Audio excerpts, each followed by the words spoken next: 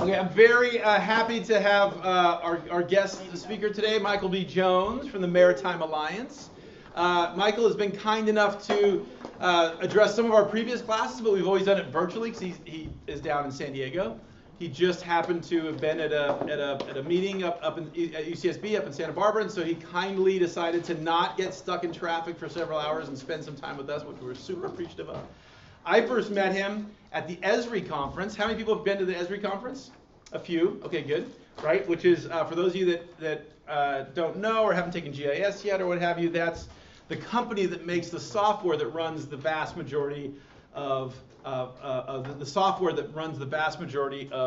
technical analyses, geospatial analyses, etc. That we use. They have a huge annual conference every, when is it? July, and they always have it at the San Diego Convention Center. And so I was knocking around one day, and he was there, and I was like, "What is this?" So we started talking, and it was great. And we that next year, I brought the first group of you guys to. We'll hear about this great stuff they're doing, but one of the efforts they've done to try to foster the blue economy and folks thinking about having a dynamic, supportive coastal and maritime industry here in California and in Southern California. Is this effort to do all kinds of outreach. One of those elements is what we now call BlueTech Week. And so about half of you guys have indicated that you want to go. So again, we have one trip. I'd love if you guys to come on both trips, but we have two options. One is up our Central California coastal management several-day trip. The other is we're going to go down to San Diego and see some examples of coastal management, but primarily go to this couple-day convention symposium down in San Diego, so we can hear about all kinds of cool, interesting stuff that I think Michael will probably touch on. I will turn it over to him. So he is the guru of the Maritime Alliance. He's the glue that keeps it all together. He'll tell us about his background, but background in business. Now he's really working with this nonprofit, this foundation to get everything going, this alliance.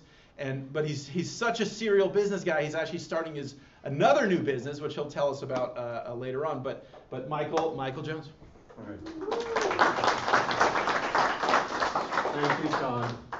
So one of the reasons I'm here is because I'm hopeful that this region, so Santa Barbara County and Ventura County, might work together and actually develop the kind of model that we'll talk about in a little while.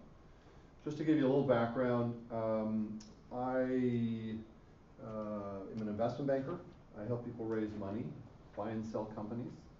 I'm also an angel investor, and I periodically act as a CFO of companies. And so I'm going to give you 3 different presentations. They're each about 180 slides, so get ready. It's like one of my talks. Now I'll make 3 different presentations because one I gave in Belgium, one I gave up in Moss Landing, and the other one is going to be about the company that I started. So I'll give you a little bit of a sense of kind of the breadth of what we do. But what I'd really like to do is start by helping you understand that your future really is in the blue economy and blue tech, because people don't understand how big it is.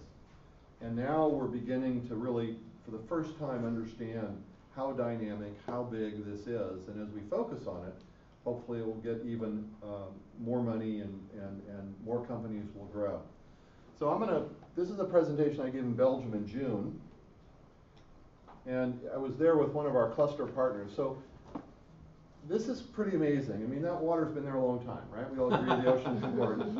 71% of the world's surface, we know, is water. 90% of all goods go by water.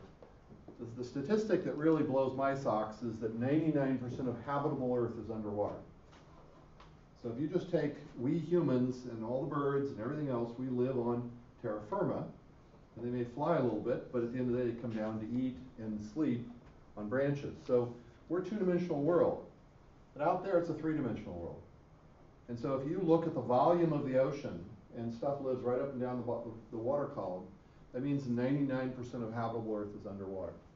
That's an enormous opportunity for all of us, because Sean mentioned the GIS side, and Esri has been a real pioneer in promoting ocean GIS, which is a whole different topic, because you start small and you get bigger when you get up. So they had to figure out the vectors, if you will, because again, on space, you don't have to worry about that kind of thing. When you're talking about the bottom of the ocean, miles down and then coming back up to the surface, it doesn't come up in one column. So the GIS is just one aspect of this, but we talk about knowing 5 to 10% of the world's ocean, but nobody has a clue how much we really understand. And so what we're finding is when Craig Venter, who was the guy who decoded the human DNA, when his boat, the Sorcerer II, went around the world between 2005 and 2007, we knew about 1.5 million new living organisms. So think Darwin. From the time we started capturing that, 1.5 million living organisms. Anybody want to guess how many new organisms they found? They went around the world. They stopped every 200 nautical miles. They tested down to 50 meters. The average depth of the Pacific, 4,200 meters. So this is just a sampling. Now, go around the world, every 200 nautical miles, 50 meters, and then take it back, they count it, and say, God, look at that. How many new living organisms do you think they found? 20 million. 20 million new living organisms. They found new living organisms 80 to 85% every 200 nautical miles. So we're beginning to understand that what lives on the south coast of Portugal versus the Atlantic coast of Portugal versus the Azores is entirely different, which means medicines that may come out of the ocean may be entirely different from what we'll get from one place to another. You know, most of us seen Finding Nemo, right? And you think that the little fish is going to jump in the water, it's going to swim a long way, and it's going to come out, and everything looks the same. I mean, it may not be a rocky bottom all the time, but at the end of the day, all those fish look the same because nobody really understands these microclimates that exist in the ocean. They don't just exist in the bottom, they exist up and down the water column, and things move, you know, just like weather patterns, basically. So one of the companies that's spun out of UC Santa Barbara is actually working on underwater weather. Because if we understand the weather underwater, we'll better understand the weather above the water. So this is, you know, the reason it's been so hot here in San Diego, not San Diego, across Southern California, is because it's been really hot in the ocean. And that stipulates what's going on land. So I got into this because I invested in a company called Seabotics, which is now part of Teledyne, which is the world's leading ROV company, remotely operated vehicle, so a tethered robot. And I had been looking around and said, gosh, this is interesting. I called a guy that I knew and said, I want to get a hold of these people in Scotland. And they said, well, if you care about ROVs, there's a company in San Diego. I had no idea. I was coming at this from a safety and security point of view, and ended up investing in the company, ended up being the second largest shareholder. We grew 35% per annum for 10 years, then we sold it. And so then I turned around and bought, was an angel investor in another company, which Teledyne and Lockheed Martin have invested in, and they're doing well. And then kind of got out of that one, I'm still a shareholder, started that one, which we'll talk about as my third presentation. That thing with the big wing sail, that is a new way of moving things in the water. So I'm a serial entrepreneur, but when I started going to conferences 12 years ago, 13 years ago, I said, why are there so many companies from San Diego and so many companies from California? Because nobody had ever said to me, oh, there's a lot of companies in San Diego, and I'm very involved in the investment community in San Diego. And what I found was nobody knew that there was a BlueTech community in San Diego. Now, think about that. Why does San Diego exist? Navy. Because of the Navy. And how was it found? By ship, right? Juan Cabrillo found it, found Ensenada, found San Diego, came up the coast. California was found 75 years before the Mayfield flower landed. So California's origin story is older than a lot of the origin story in the East, but we don't think about that. So a city like San Diego was found by ocean. Most people came by ocean. They didn't come by train, didn't come by wagon train. The original people all came, you know, thinking 1849. It was those clipper ships that came around, basically. So a town like San Diego was created because of the harbor and because of the Navy, and yet nobody ever studied it. And that's unbelievable. And we'll talk a little bit about that. So the OECD, which is this thing, it is the Organization of Economic Cooperation and Development. That is the think tank of the democracies of the world. It's located in Paris.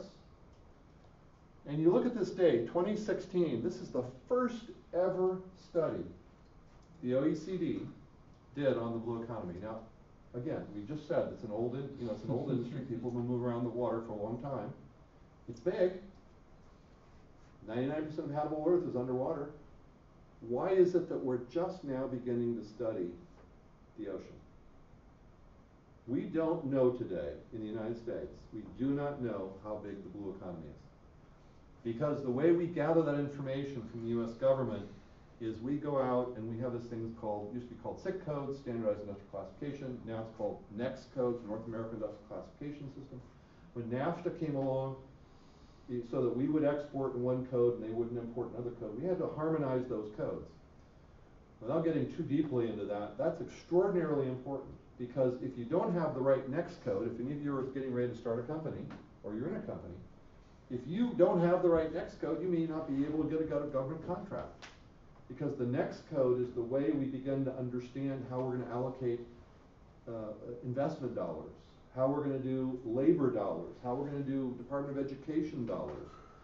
And the Department of Defense will put out calls for technology based on NEX codes. And yet there is no way for you today to use a NEX code to find that company, the one we started, and most of the companies in the blue economy. So this is a very complicated issue that I'm not going to go too deeply into, but I want you to understand two things. One is there is a big effort afoot right now in the United States and around the world to begin to understand the size of the blue economy and blue tech. So this was, put this in perspective, the worldwide space industry, space, look up, great, $355 billion. That's big. There's a lot of investment, there are a lot of investment bankers and there are investment funds that are focused on the space industry. The water and wastewater industry, I've got my water, worry about the waste that goes out to some place to be taken care of.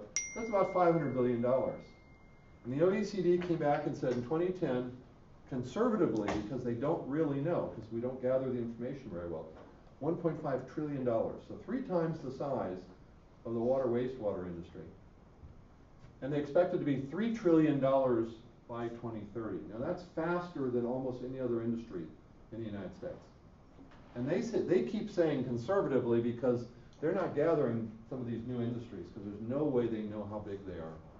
But this is really amazing. And so you begin to look at the pieces, and about 7 years ago, a friend of mine, who was the guy who branded Starbucks and Disney stores, he and I were having dinner, and he said, I've got a partner, how about we do some posters for you? I go, that sounds great. What do I know, right? And they put these unbelievable posters together. I mean, they're just so compelling. So like think of a yellow neon jellyfish on a black background, and you go, wow. Or that, I don't know what it's called, you'll know. Anglerfish. The anglerfish, so that's in kind of a red fluorescent on a black background, thing. And you look at these and you go, oh my God. And now at the bottom it says, your future is in ocean technology. And then the call to action. To learn more, go to. There is no place in the world today that you can go and find about the jobs. We've got some funding about a year ago, and so we've started doing workforce development videos, because there's no place you can go find out about jobs. And I actually had, at the Esri conference, I had 2 mothers walk up to me, a couple of years ago now, and say, oh, my son, my daughter wants to be, it's always the same, a marine biologist. It's the only thing that everybody knows. And nothing wrong with marine biologists, I'm just saying. But right. No, of course not. we need a few of them. But most people will say, I'm going to go into marine biology because they really don't know hydrography and they don't know all these other wonderful things that exist out there. And so one of the things that we're trying to do is help people understand not just the size, but the differentiation. There's all these incredible industries that are developing that frankly have been invisible. And so this effort, region by region, nationally and internationally, is extraordinarily important, because how do you get a politician's interest? It's to talk about jobs. And so if you have no idea how many jobs there are, how do you get their attention? So I'm over at UCSB today and they're saying, God, we need more money. And I go, yeah, of course you need more. Everyone wants more money, right? Everybody. But at the end of the day, if you don't make it relevant for the politician, why are they going to give you more money? So we're now beginning to understand this. And this report, we, by the way, San Diego, is the only city that's mentioned in this 250-page report because it says the San Diego incubator, because we were in the process of putting an incubator up. Every other place more regionally, but I thought it was really lovely. So we know the people at the OECD in Paris. They've actually come to speak in San Diego. But this is a very important issue, and for those of you who come to San Diego at BlueTech Week, this is something that we're going to touch on in different ways over multiple days. It doesn't mean you have to sit and listen to this, because we're going to have some private meetings. We're having people from the U.S. government come, because if I look forward 5 years and 10 years, as you are creating jobs, or your children are creating jobs, these kinds of things, if they're not done correctly, make an enormous impact in how successful companies can be. So that's the work that we're doing as part of this Maritime Alliance. So this is to start giving you an idea of what the U.S. government is doing now. So in Congress, there is now an ocean caucus in both the Senate and the House, which is really good. Most of them got involved because they're on the water, but they don't necessarily understand the water. And then the Department of Commerce, the Maritime Alliance, that's the organization that I started 12 years ago, and I am the pro bono president. They give me this honor because I don't charge them anything. And then we have raised money, and we have a full-time executive director, and then we have a 80% education person. We're doing a lot of work in education, which I can talk about, because we're trying to develop the entrepreneurs in the future and the technical staff that's needed for these companies to continue to grow. But we became a strategic partner with the U.S. Department of Commerce. And the Department of Commerce is that part of the U.S. government that is supposed to help U.S. companies be successful. State Department takes care of you when your passports and going overseas, and making sure the trade barriers aren't high. Department of Defense protects us, et cetera, et cetera. The Department of Commerce is that part that houses essentially three big pieces. One is NOAA, about 50% of its budget. And then the two other pieces, one is the Economic Development Administration, the EDA, and then the ITA, the International Trade Administration. So we are a strategic partner with the Department of Commerce and the International Trade Administration. And they actually created a worldwide team. There's about 80 people in 50 countries who now focus on maritime technology. That never existed before for the U.S. government. So this is a real advance, and we can take credit for that. And then NOAA is doing its first ever satellite account. That satellite account, we talked a little about next codes. Again, no tests here. I'm just trying to interest you. I'm trying to give you a sense of how important this is and why we're doing some of the things we're doing.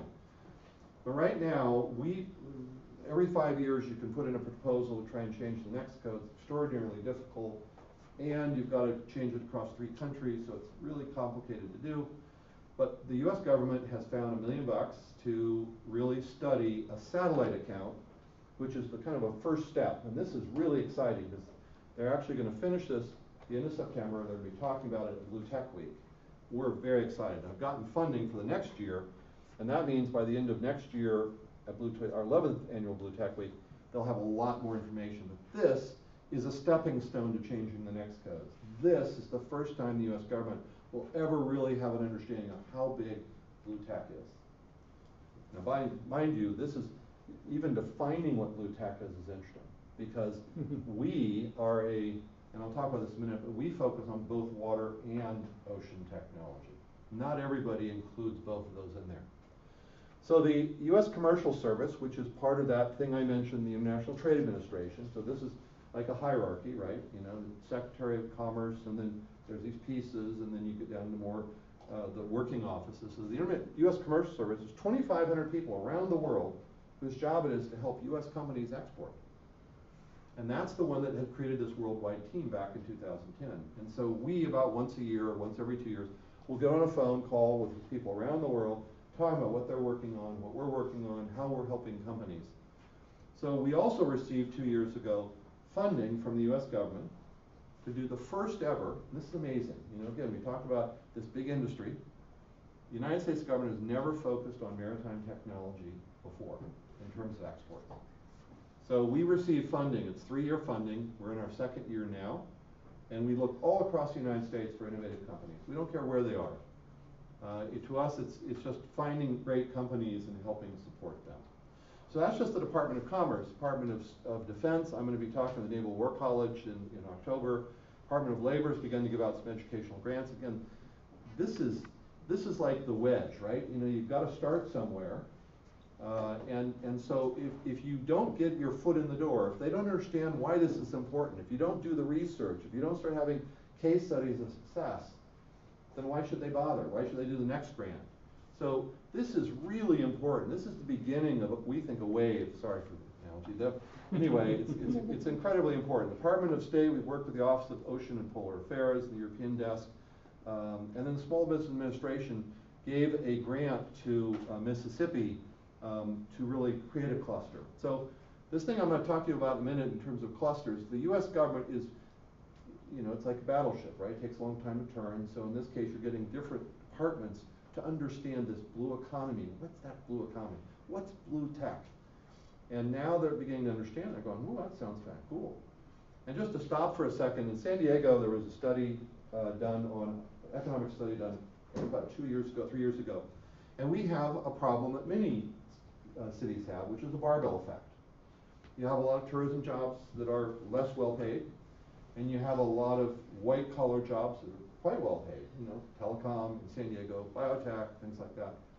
One of the great industries is the ocean industry, because whether you're talking about the traditional blue economy, a stevedore, a tugboat operator, a cargo ship hand, a crane operator, they're earning really well. And then you get all these companies, when you're going to put something down the bottom of the ocean, the last thing he wants is for that to fail. You know, you spend a lot of time, a lot of money getting a boat, putting it out, put it down 100 meters or 1,000 meters, and then it fails. And you go, oh my God, you know, I'm not going to buy from him again, ever. That's different. You can go take a helicopter and put it out in the middle of the desert. You know, it costs you $2,000 or $5,000. That's different from putting it down a long way. So that you don't want turnover. So you're paying people better. So the blue economy, BlueTech and the traditional blue economy is a really great place. So I try and get economic development people to understand that, because it's just not like most other industries, and most of them just have no idea. And so I'll just interject right here and say we'll see this in many different. We've already started to see this, but if you don't measure the stuff, right? If you're not quantifying whatever it is, the amount of wind the hurricane has, the amount of value this job has, you cannot. You might as well not try to make the argument for improving the management, improving the state of affairs. So this theme of communicating to folks and documenting the condition is ubiquitous that we need to do throughout the coastal and marine environment. Absolutely true. No, it's absolutely true, because if you can't measure it, then how do you solve it? How do you change it? I mean, you got to understand the problem first before you can change it. Otherwise, you begin to change things blindly, and you change one thing and it impacts another thing. So, always understanding the issue, not necessarily a problem, is number one. And we're going to talk about, this is us. This is the Maritime Alliance. And we are an industry association, and we are a cluster organizer. I'll explain what a cluster is in a few minutes. And we talk about this thing called the triple helix. So we believe that the way to save the ocean is more complicated than don't touch my ocean. That's just not going to work, because other countries aren't going to do that, even if we decided to do it. And every decision we take, you know, the clothes we wear, this, you know, what we eat, everything is a compromise, right? I mean, we went out there and we tilled the soil and we killed worms, you know, we're growing things that something else naturally grew there before, so we got rid of something indigenous to put something cotton there, whatever it was. It's the same thing in the ocean. We're always talking about compromise, so what we really have to do is balance what's sustainable with economic development. And it should not be a question about, oh, I'm a Democrat and I care only about conservation, or I'm a Republican, and I'm not saying they do this, but there is a generalization that on one side they're pro-business, on the other side they're pro-environment, and that's a false analogy. We have to be thinking about the long-term sustainability, and so our mission statement is to promote sustainable, science-based ocean and water industries. So this is critical for us. Everything we do has to have a sustainability aspect to it. It has to be science-based, otherwise we shouldn't do it. We don't know how to replicate it. And for us, I told you already, we're both ocean and water industries. We are right now about 95 members, about 60 of those are Southern California, about 30, I'm gonna add up to 100, but 30 of those are across the United States, and about 10 are international. So we have one member in Brazil, Italy, Canada, Portugal, Spain, France, South Africa, I'm missing somebody. But we're doing that because we are opening doors around the world. We're helping create linkages, creating collaboration in many places. Our tagline is promoting blue tech and blue jobs. So this was in June. We actually began our 12th year in January of this year. So what's blue tech for us? Again, I'm just going to give you our definition. Somebody else will give you a different definition. But to us, blue tech is extraordinarily broad. It's from aquaculture to weather and climate change. So marine recreation, I'm not talking about the companies that rent you the sailboats, but Hobie Cat is doing really innovative technology. We have a member that makes water parks, but they make the world's best, I call them surf parks. And that's a real technology. In fact, people have repurposed that technology into doing ocean energy. University of Texas bought something from them. So these are technology companies across, in our case, 16 sectors and over 80 subsectors. We believe that blue tech is what is allowing us to find the problems that we humans have created. Now think about it. We talk about plastics, big problem. That's the most obvious, visible problem. I mean, we can see it along the coast. We see the pictures of the gyre. But we've been throwing stuff in the ocean forever. The Vikings, if they were being attacked, they'd go out and hack a hole in a boat and would try and stop the invaders from coming in. After the First World War, we took most of the chemical weapons and threw them into the water. We have thrown atomic energy into the water. Again, we humans are, we think and we see, and therefore we think that's the problem. But there are lots of problems. And I'll give you just a couple of examples. But we think it's blue tech that's allowing us to understand, again, back to Sean's point, we don't understand, how can you act? So we now can go to the bottom of the Marianas Trench, not just once. We can go down there with robots today. You know, the James Cameron going down there, that's cool. But we can get down there other ways today. You know, maybe not the human that wants to go down, you know, corkscrew down and come back up. And there are people in San Diego that basically kept him safe as he was doing that.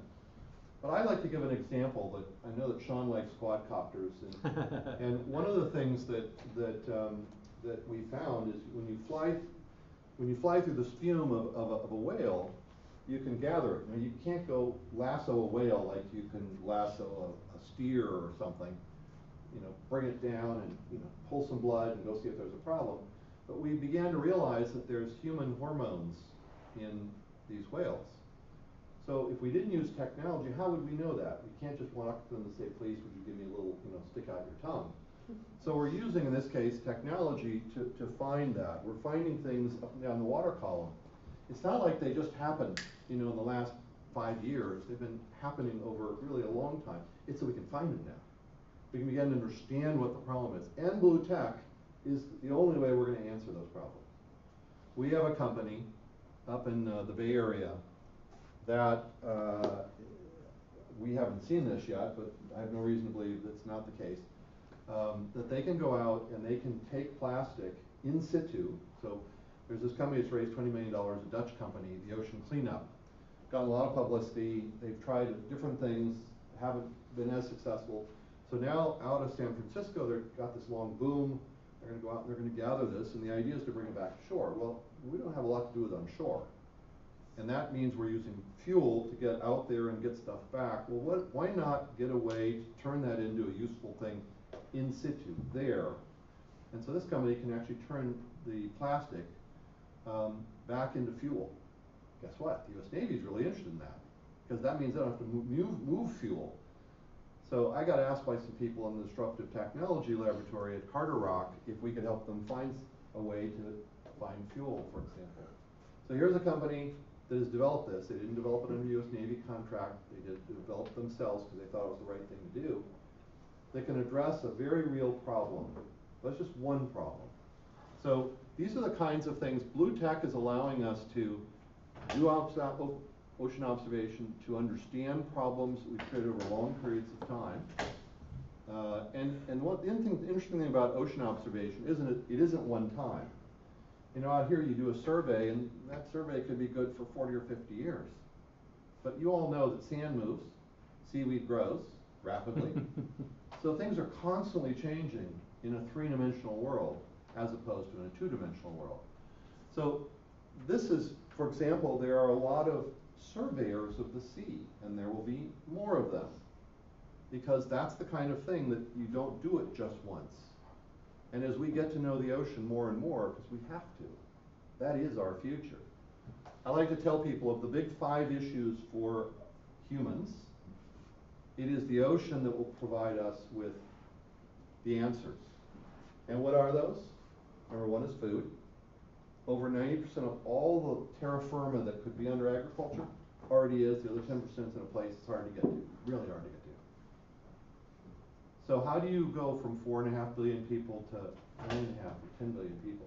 How do you create the protein for those people? You can get a little bit more efficient, but the only way is to get it out of the ocean. Number 2 is water. You know how much water, fresh water there is on land that we can get to?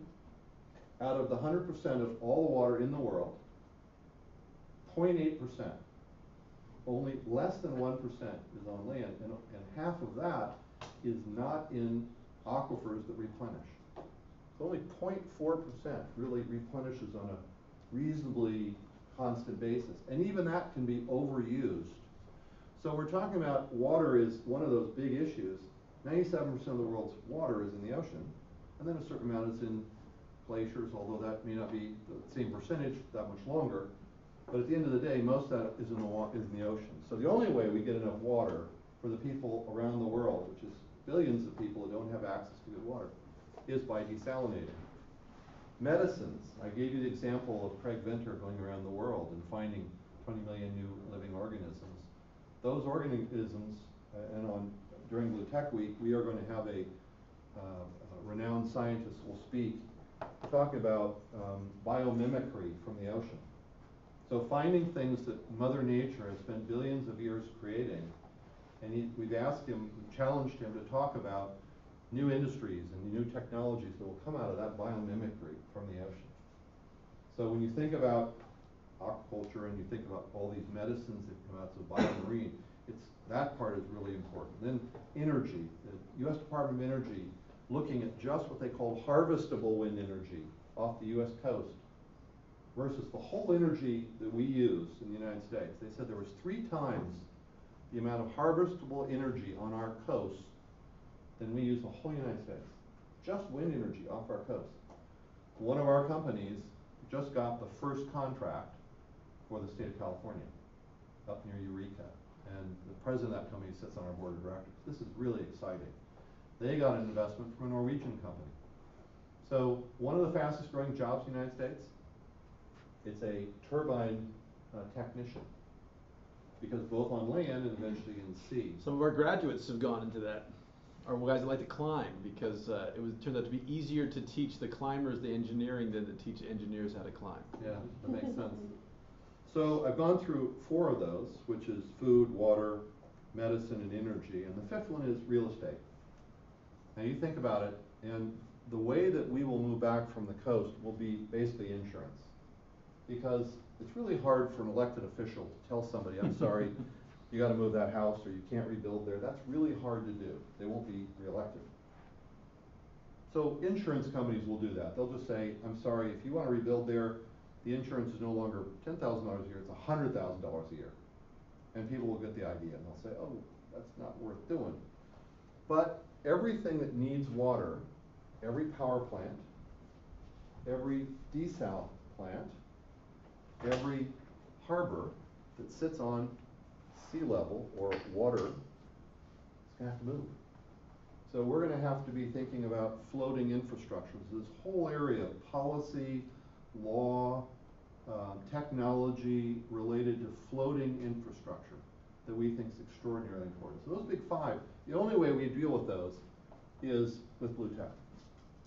So again, as you all get a little older and as you have children, because I have my first grandchild, you know, I'm thinking really for him and, you know, for my next grandchildren, because I'm hoping for some more.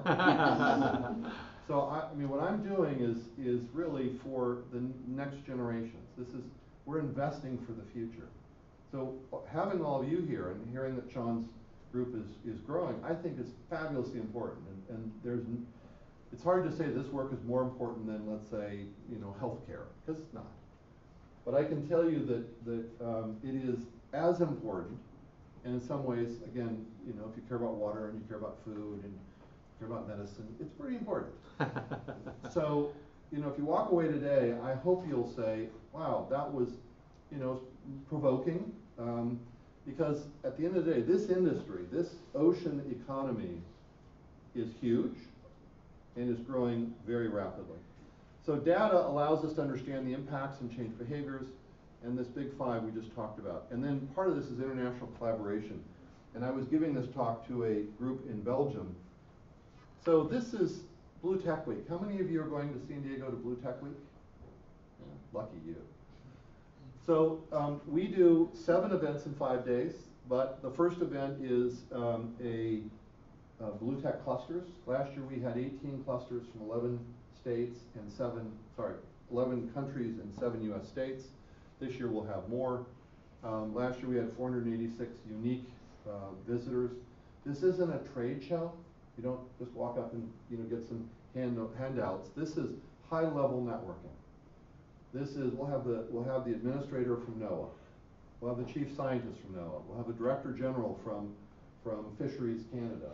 We've got the woman who's in charge of maritime policy for the Ministry of the Sea from Portugal. We invited the minister of the economy for Mexico under the new president, Lopez Obrador. We don't know if she's coming yet, but she came to one of our events just before she got elected, he got elected, and she's very interested in the blue economy and blue tech, so we're excited about that. We'll have over 100 companies. Last year we had 95. Last year we had 16 countries. This year we're expecting 20 plus.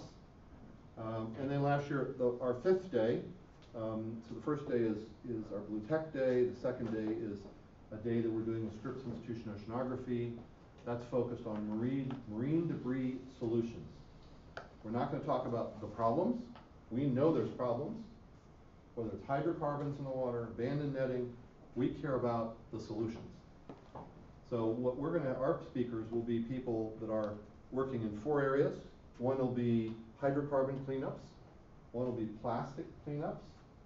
One will be unexploded ordnance, so weapons or shells, and abandoned vessels.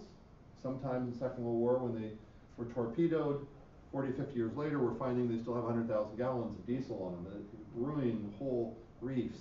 So how do we find them? How do we safely remove that? And the 4th one is abandoned netting, which is a big issue. So that's Tuesday. Then Wednesday, Thursday is our traditional BlueTech Expo and Summit. And then that evening we do our gala dinner. So that's Wednesday evening. And that was the guy I told you about. He's the world-renowned scientist working on biomimicry. And then Friday we have our BlueTech Investor Day. So that's over here. And that's will be the 3rd year that we're doing that. Now the European Union just did its first ever Blue Invest Day in June. So we're excited. I mean, obviously we're excited we're ahead of them, but we're really excited that they're doing this. Because there is not one, and I hope one of you changes this. Today there is not one investment firm really focused on blue tech in the United States.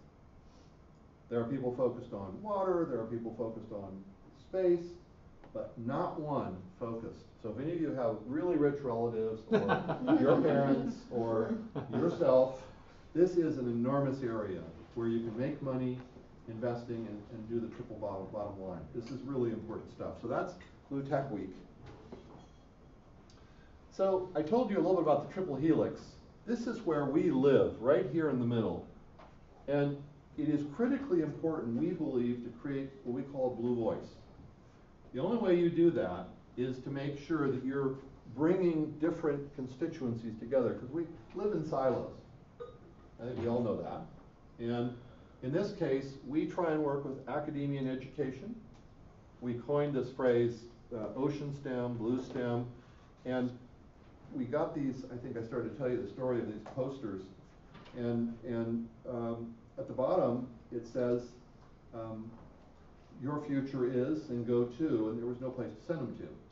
And at the time we said oceanstem.org, so we reserved that name. But now what we're going to do is we're going to call it bluestemjobs.org. So for us, it's really important to, bluetechjobs.org. That's what's going to be, bluetechjobs.org. Because we don't want to leave out the traditional industry. So then you bring industry in, and then you've got to bring all those people related to policy. And the reason this is so important is, in order for this university to get more funding for this kind of work, somebody's got to say, okay, you're producing students that are important for this economy. They don't know how big the economy is. Of course, you get into this conflict. So each of these pieces becomes really important. But if you bring these people together and you show them the size of the industry, you begin to show them the success stories, they get really excited. Because, as I said, this is one of those industries that isn't just high wage, low wage. It happens in a lot of places, not just San Diego. But to get a good paying blue collar job is hard, and this industry produces that. So it's like an economic development person's dream. So that's what we do, and all the companies all the organizations we deal with sit at that intersection. So we, last year, in January of 2017, started this thing called a BlueTech Cluster Alliance. And it's obviously got to be mutually beneficial, and we now have 10 clusters from 8 countries. Now these are leading clusters from around the world, and they have the similar kinds of issues. They're triple helix oriented, so they're working with their universities, their education system, K through 12 and on. They're working with their industry associations like us. They're dealing with their governments, their ports, just like we are. And if I want to help a US company, then, and when you know that most of the sales, Cbotics, I mentioned to you, that was the company that I was the CFO of, 50% of their sales were international. And many of the companies that become our members, their first sale may be international. So how can I best help those companies? Because I don't know everybody in France, I don't know everybody in Norway, I don't know everybody in Portugal, but my partner does. And so what we've done is create this mutual relationship to work together. So that's the BlueTech Cluster Alliance, the first in the world. Here are some examples. This was, again, I was giving a presentation in Belgium, and I wanted them to understand how we're working together. So Aker Solutions is a Norwegian company. They invested in this company I told you about, Principal Power, which happens to be a Bay Area company, and they're the company that got the first contract for offshore wind in the state of California. ASV is a UK unmanned surface vessel company. They're working with one of our companies called Planck Aerosystems. Planck is really exciting. I think I've told Sean about this company. One of the problems when you take off and land, again, it's pretty easy on terra firma because it doesn't move very much, unless there's an earthquake going on. But when you go out on the ocean and you're bobbing along, and you're doing this, and you're trying to land this thing, and you're trying to stay steady, that's really hard. The guy who started Planck Aerosystems worked for the US Navy as a helicopter pilot, and so he figured out how to take this technology and bring it down so that any off-the-shelf quadcopter can now take off and land from a moving vessel or a moving truck. So now CBP is interested in this. So they can put an eye in the sky. They don't have to stop and wait until they get it back down again. Likewise, all these vessels. So this is as important to Navy SEALs as it is to fishermen. Because if you can go up and you can look down, and there are these telltale signs. So if you see seaweed, that's where the fish hide. Or you see the birds diving into the water, you go, I know there's fish there, because they're not diving for their health, they're to bathe, they're diving to go eat something. So now you can reduce the amount of diesel they use, often reduce the amount of time they go out. They can't capture any more fish because it's all regulated. So now they come back hopefully half a day early. They can have a real life. And one of the things we're having is we're losing too many captains. Our fishing fleet is reducing partially because it's a really difficult job. Anything we can do to make it easier for them, that's good, all right? So here's a company that developed technology, and now this company, ASV, UK company, is putting it on so it can take off and land from their autonomous vehicles. This is a Spanish company that's figured out a way to dissipate the water from when you desalinate, you create this very briny water, and they can reduce that 80 to 90%. So I've introduced them to the largest desal plant in the Western Hemisphere, which is one of our members. Fugro is a Dutch company, again working with Planck Aerosystems. I assume most of you know what hydrography is, so when you're going through, what they found was if you put an eye in the sky, when you're going through islands and things, the traditional way to do it was you'd put a camera and you'd take a picture of the island you're going by, and then you'd do your soundings, and then you try and stitch them together. Well, it turns out if you put that eye in the sky and it looks down, it gets far more detail, and they can go about 4 or 5 times as fast. So NOAA can do a lot more hydrographic work than they could have done before. So these two companies met at BlueTech Week, I think 2 years ago now, and they're working together. Maersk is the largest freighter company in the world, and this company is a Boston-based company, Sea Machine Robotics, that we helped get some funding for, and they're doing AI for cargo ships. So every single one of these is an example like this. So here I am in front of a bunch of companies in Belgium. They're trying to say, who's this guy from San Diego? Who's this? What's this Maritime Alliance? So I got to explain to them, and I'm also trying to convince them that they should create a cluster there. They put a little one together, but we are, if you cut my veins, you'd see cluster blood coming out. Because I believe so fervently that that is the way that we save the ocean. It's not to just say, you know, don't touch my ocean. It's not just conservation. It's got to be everybody that agrees that we're going to compromise in a way that makes the most sense, right? So that's why our mission statement is to promote sustainable, science-based ocean and water industries. So this is, to me, a great example, and I was just trying to show them that this isn't just San Diego and we're the only people benefiting. I'm showing them from around the world, people are benefiting by the work that we're doing together. This was a particular case. I already talked a little about it, so it increased the accuracy and the speed of hydrographic work. Oh, the other thing that they did, and actually this is right here, was the state of California had long been interested in finding, every once in a while, oil would bubble up, and most of you have been to the Brea tar pits, and so there are places there's natural seepage, and then there are places, particularly not too far from here, where there are capped wells. And they didn't know whether or not what was natural and what was a capped well that was leaking. And so there was no good way to do this from the surface. You know, how do you find it, you know? So they started working together, these two companies. They did a pilot program, and that's turned into, I think, $2.3 million a year, mandated by State Lands Commission in order to understand the seepage. Because again, if you can't measure it, then you don't know where it is, and then you can't tell if it's going to have a bigger leak. So this to me is really wonderful, because you've got a big multi-billion-dollar services company taking a very innovative US company technology, and then you turn it into revenue and real services that make sense. That's it. It's not just a great idea. It's not talking pie in the sky. You're talking about really getting something done that makes all of our lives better. Because you don't want that tar rolling up on, you know, getting on your bathing suit. I don't want it on my clothes. I don't want my towel. So the more we understand, the better we can control it. So I love this quote, out from proverb. You know, if you want to go quickly, go alone. If you want to go far, go together. And that really is the Maritime Alliance. We are all about collaboration. So what I'm going to do now, if I may, if you're going to hang with me, because I think I have, what, 3 more hours, is that right? Yeah, exactly.